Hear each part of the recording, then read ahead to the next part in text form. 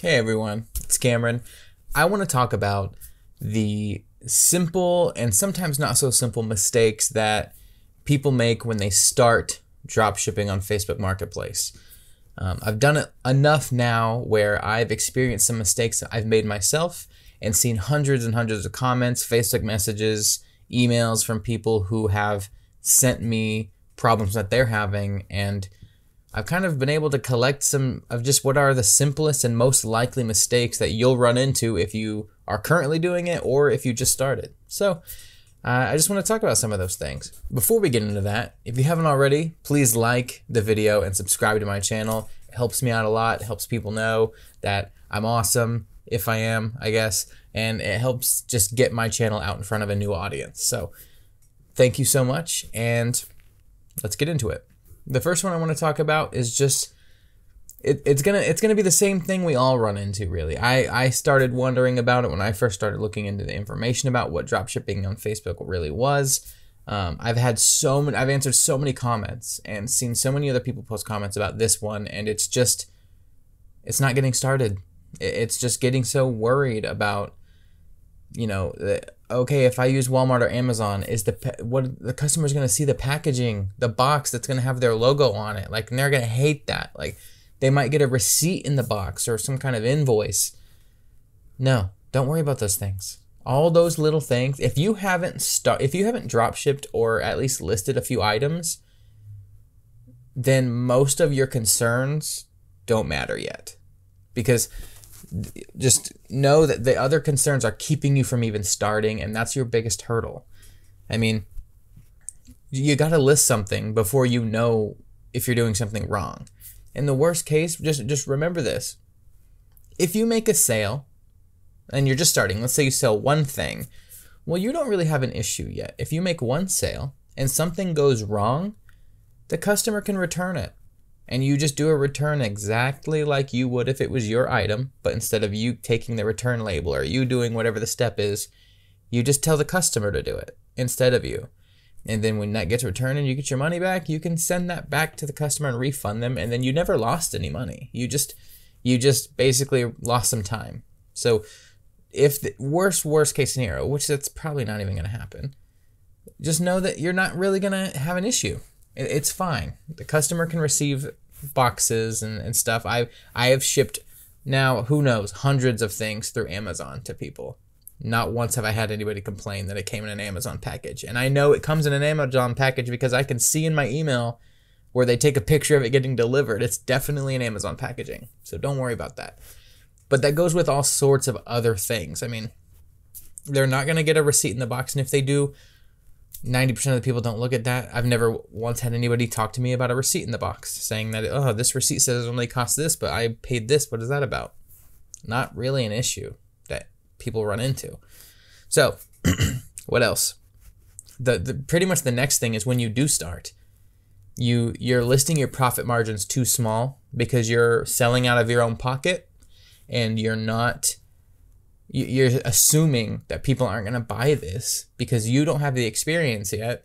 You're sitting there like, man, if I bought this thing off Walmart.com for $20, well, I can't list that for $40. Nobody's going to buy that. They can buy it on Walmart for $20. That doesn't make any sense. You're right. That doesn't make any sense. But that is exactly how it works.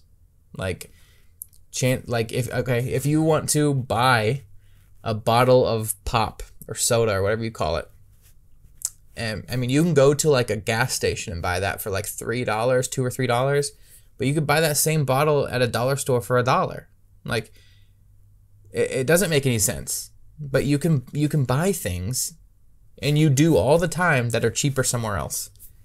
And there's the whole argument where every time you buy something, it was literally bought for cheaper by like 2 or 3 avenues before it even arrived to your purchase. Like, that's just how the world works. That's how commerce works. And we are e-commerce, and we're adding an extra layer to that. We're taking advantage of the system a little bit. And we're just, for people who prefer to look on Facebook Marketplace, we are now taking an item that we found somewhere else, putting it here and marking it up and taking the profit, just like the person who listed it on Amazon is doing from where they bought it from. So don't worry about that.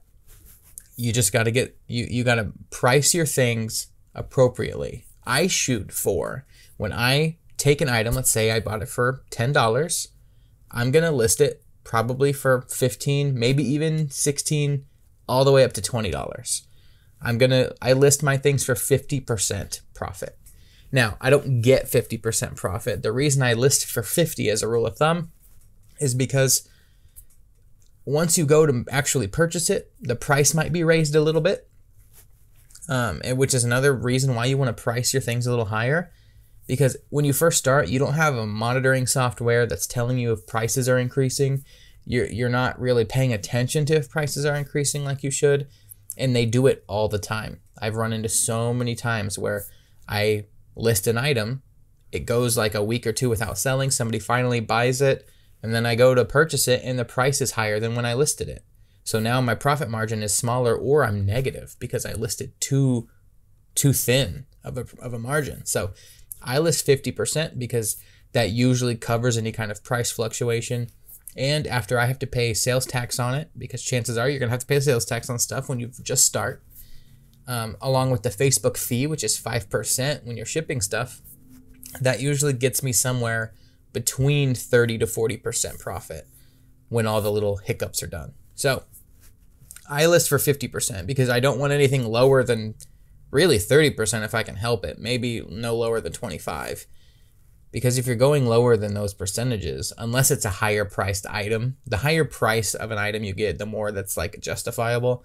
But if you're listing little $20, $50 items and you're only getting 15% profit, I mean, you're wasting your time, and you're setting yourself up for failure and disappointment later, kind of. So disagree with that, agree with that all you want. But listing too thin when you first start sets you up for so many issues.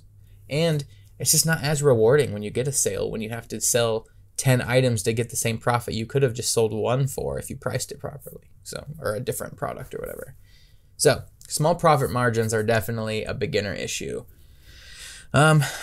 Not using a spreadsheet is another one.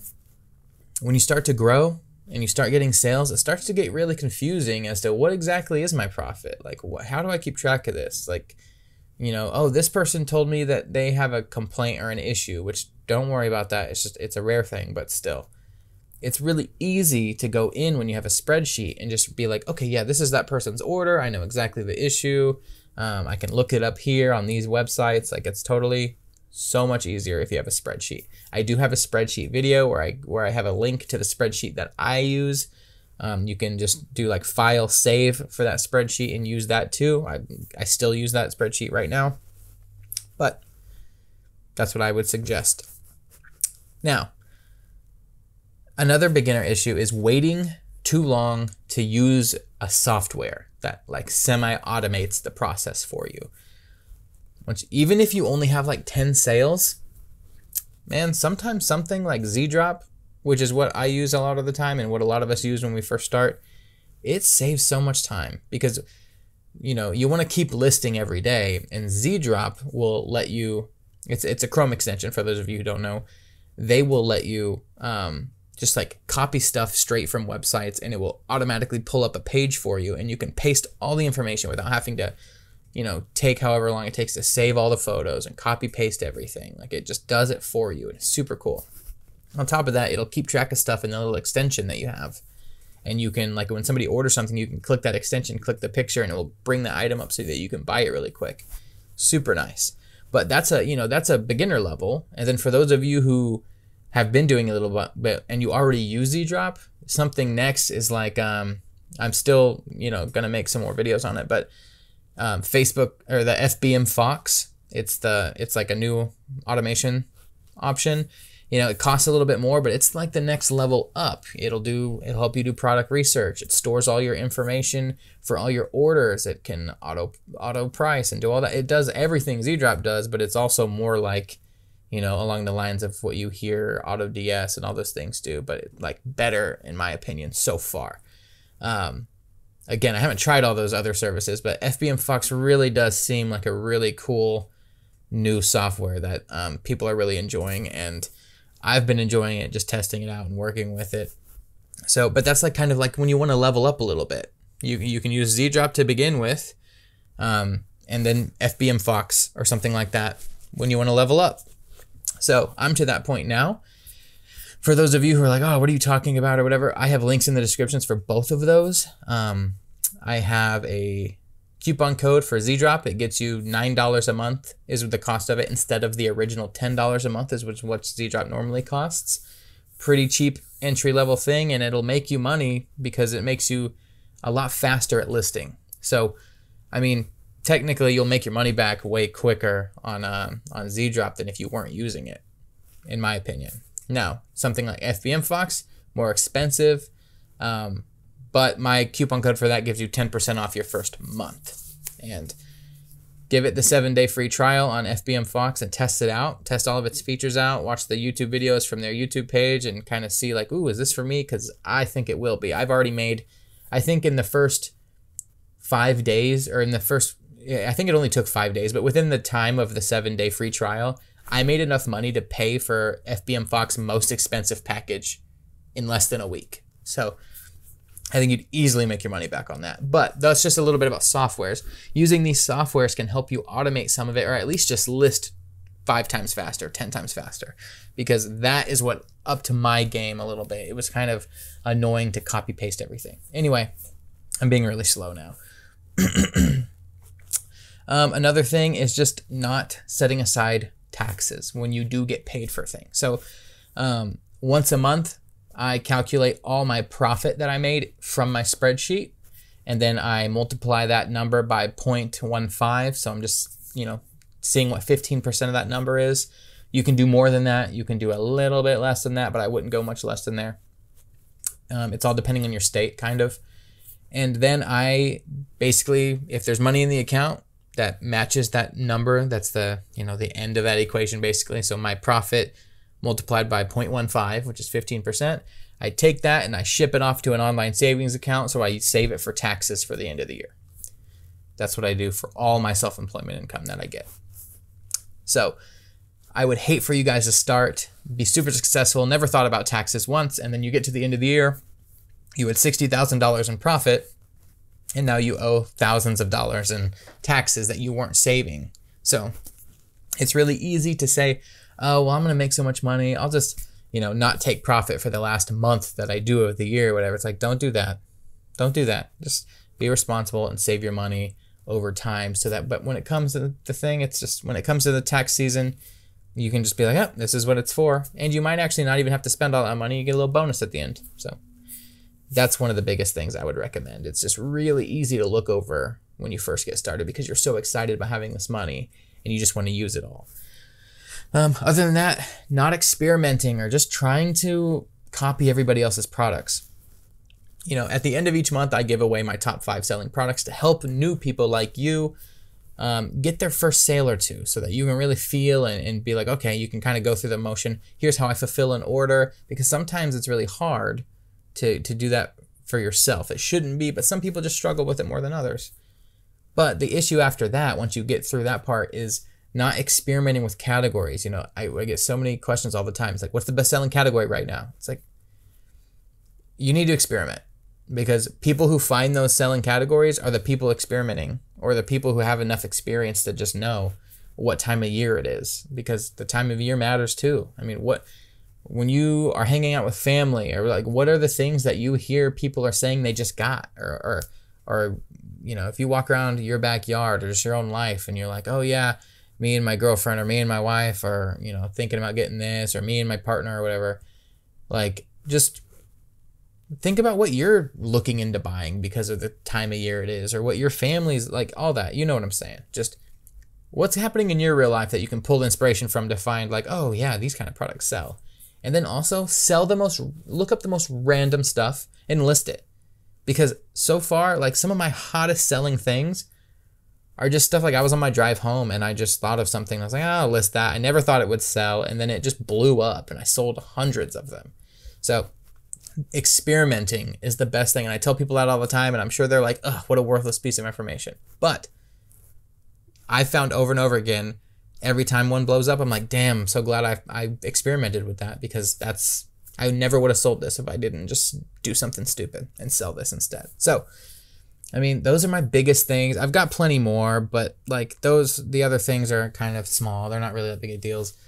But yeah, I appreciate you watching. Again, if you haven't already, please subscribe to the channel and like the video if you haven't, because that really helps me out.